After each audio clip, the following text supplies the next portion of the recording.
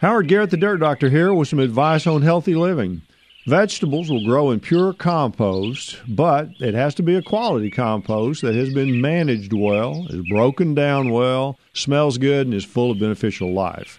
Even then, plants usually grow much better in soil that has a lot of compost mixed into it. Some of the largest companies sell compost before it's properly finished, and yellow plants result unless ample organic fertilizer is used as well.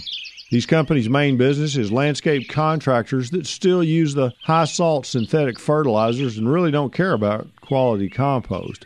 They just want something that will hold the plants up, and that's about all they get in some cases.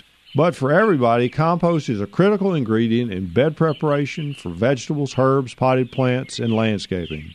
The other important ingredients are ground-up rock materials such as lava sand and zeolite, sugars like dry molasses and cornmeal, and at least some of the native soil.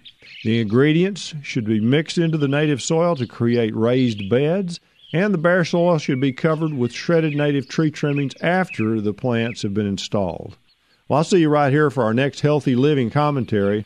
For all your gardening, landscaping, and pest control questions in the meantime, or to join the Organic Club of America, go to dirtdoctor.com or our Facebook page for help. Go organic and enjoy your healthy gardens.